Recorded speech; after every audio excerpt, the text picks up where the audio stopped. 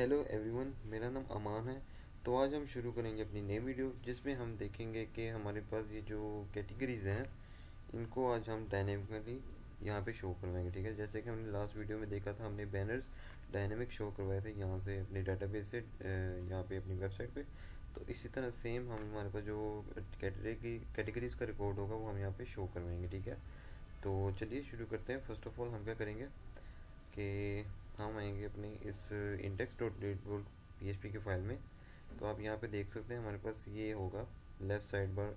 ठीक है, ये हमारे पास है जी कैटेगरीज का, ये हमारा ब्रांड। ठीक है, तो ब्रांड का हमें बेसिकली अभी नहीं चाहिए। ठीक है, तो इसको मैं यहाँ से इसका HTML कम्प्लीटली रिमूव ही कर रहा हूँ यहाँ से। ठीक है ना, तो क्योंकि ब्रांड का हमने वो नहीं मॉड्यूल बनाया था। ठीक है, तो आगे चल के हम भी बना लें, लेकिन जो हमने बनाया हम उसी को लेकर चलेंगे। तो ये हमारे पास कैटेगरीज। ठीक है, तो ये है हमारे पास फर्स्ट सब मेन्यू। ठीक है, तो हमारे पास जितने भी बाकी मेन्यू ना मैं इनको यहाँ से सबको रिमूव कर रहा हूँ यहाँ से। ठीक है, तो ये मैंने मेन्यू रिमूव कर दिया। मेरे पास फर्स्ट सेकंड, ओके बस ठीक है। यहाँ से आगे जितना भी है ये मैं सब मैंने यहाँ से रिमूव कर दिया। ठीक है, अब मैं इसको सेव करता हूँ। अब मैं रिफ्रेश करूँगा तो हमारे पास सिर्फ एक ही चीज़ यहाँ पे नज़र आएगी। जी हाँ, तो ये आप देख सकते हैं कैटेगरीज का। तो अभी सिर्फ कैटेगरीज है, ये भी नीचे वाले भी मैं रिमूव कर देता हूँ क्योंकि हमने ये डायनेमिकली शो करवाएंगे तो हमें इसकी ज़रूरत नहीं है। तो लेट्स सी, ये लास्ट 4 आइटम्स मैं ये भी रिमूव कर रहा हूँ। ठीक है, तो अब मैं इसको दोबारा रिफ्रेश करता हूँ। जी हाँ, तो नेक्स्ट स्टेप अब हमने क्या करना, हमने अपने जो कैटेगरीज की डेटाबेस है उसको हम कॉल करेंगे। ठीक है, तो यहाँ पे मैं करूँगा $categories is equal two category where categories. ये जो कैटेगरीज है बेसिकली हमारा जो हमने मॉडल बनाया था उसमें आप देख सकते हैं ये जो कैटेगरीज है पेरेंट आईडी में इसके एज मैनी, ये हमने इसका रिलेशन बनाया था। ठीक है, तो बेसिकली ये हमने इसको यहाँ पे कॉल किया है। ठीक है, कैटेगरीज का। और नेक्स्ट स्टेप है हमारे पास जहाँ पे आ जाएगा वेयर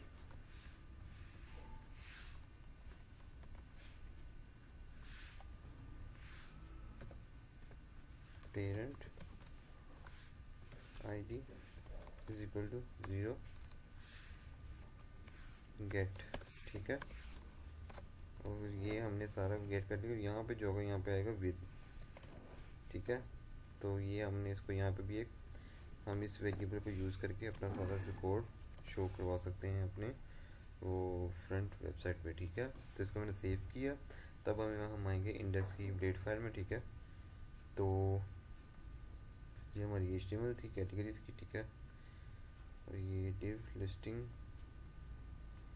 और इस डिव के बाद यहाँ पे एक फॉर ईच लूप लूँगा। ठीक है, @for each, यहाँ पे आएगा मेरे पास $कैटेगरीज एज $cat। ठीक है, तो ये हो जाएगी हमारी एंड हो जाएगी div, एंड इस div के बाद एंड for each। ठीक है,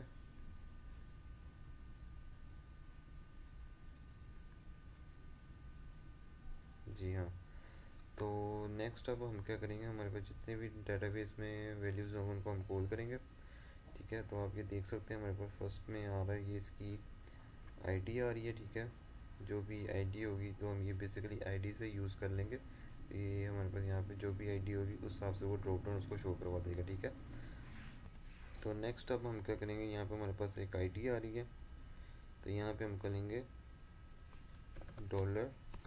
$कैट आईडी। ठीक है, और यहाँ पे भी सेम यूज़ कर लेंगे $कैट आईडी। ठीक है, तो यहाँ पे आएगा हमारे पास एक नई, हमारे पास एक लूप बनेगी। ठीक है, क्योंकि ये इसमें जो भी हमारे आएंगे तो यहाँ पे मैं code @for each nested loop जिसको हम बोलते हैं वो एक लूप लगा रहा हूँ। ये हमारे पास $कैट हो जाएगा एज कैटेगरीज, एज हो जाएगा मेरे पास सब कैट। ठीक है, जो भी इसके ड्रॉप डाउन आएंगे हमारे पास इस कैटेगरी लाइक ये आप देख सकते हैं, इसके ड्रॉप डाउन भी आएगा हमारे पास, ठीक है। तो इस वजह से हम यहाँ पे एक नेस्टेड लूप लगा रहे हैं, ठीक है। तो इसके लिए सब कैट और नेक्स्ट आ जाएगा हमारे पास, और इसको मैं यहाँ पे एंड फॉर ईच, ठीक है। और जैसे कि आपने देखा होगा, ये कैटेगरीज बेसिकली जो आपको मैंने अभी बताया है, ये हमारे मॉडल से आ रहा है, ठीक है। तो नेक्स्ट अप आ जाएगा हमारे पास, यहाँ पे आ जाएगा लिंक, जो भी हमने यूआरएल दिया होगा, डॉलर सब कैट, यहाँ पे आ जाएगा यूआरएल, ठीक है। और उसके बाद है जी नेक्स्ट है हमारे पास नेम आ जाता है, ठीक है।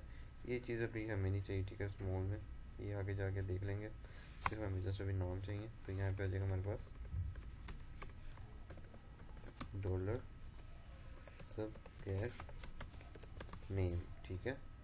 तो इसको मैं सेव करता हूँ। तो लेट्स सी कि हमारी जो कैटेगरीज हैं, लाइक ये वाली कैटेगरीज हैं, ये हमारे फ्रंट पे शो होती हैं या नहीं होती। लेट्स सी, ठीक है, ये जितनी भी कैटेगरी यहाँ पे शो होनी चाहिए। तो लेट्स सी कि शो होती है नहीं, मैं इसको रिफ्रेश करता हूँ।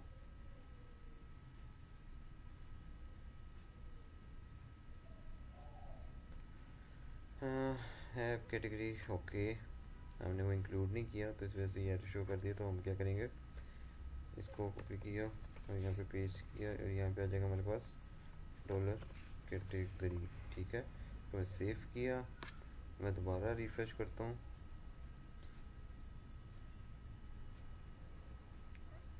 ओके, सारे नाम सेम आ गए। आई थिंक कुछ गलत हो गया हमसे, मेरे ख्याल से जो लूप है हमारा वो ठीक नहीं लगा।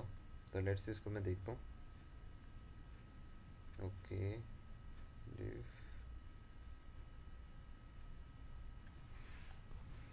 मुझे लगता है ना कुछ तो इशू हुआ है, लाइक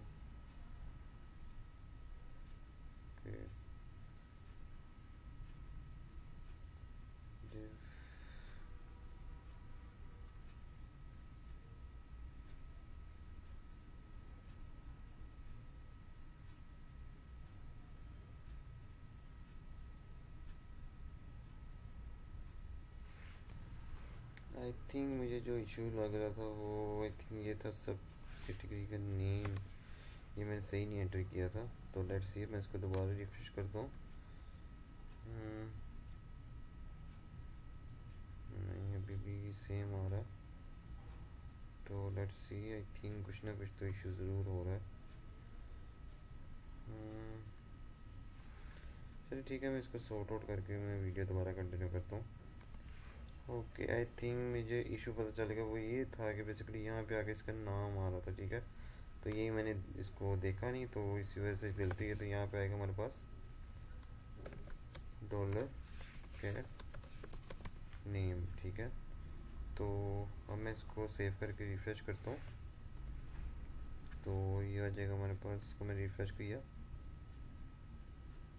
तो ये देखिए हमारे पास सारी कैटेगरीज वो शो हो गई हैं यहाँ पे, ठीक है।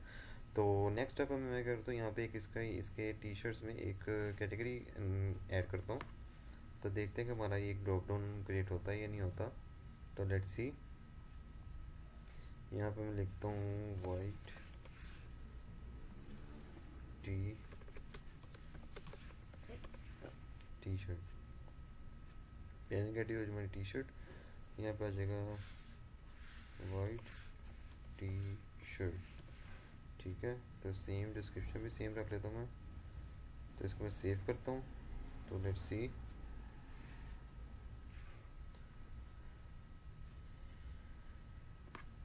सेव किया और मैं इसको दोबारा रिफ्रेश करता हूँ। तो ये देखिए हमारी वाइट टी शर्ट इसकी अनेबल हो गई है यहाँ पे, ठीक है। तो अगर आपको मेरी ये वीडियो पसंद आई है तो प्लीज़ लाइक कीजिएगा। तो मिलते हैं नेक्स्ट वीडियो में, और नेक्स्ट वीडियो में हम क्या करेंगे, ये प्रोडक्ट्स यहाँ पे शो करवाएंगे डायनेमिकली, ठीक है। तो मिलते हैं नेक्स्ट वीडियो में, अल्लाह हाफिज़।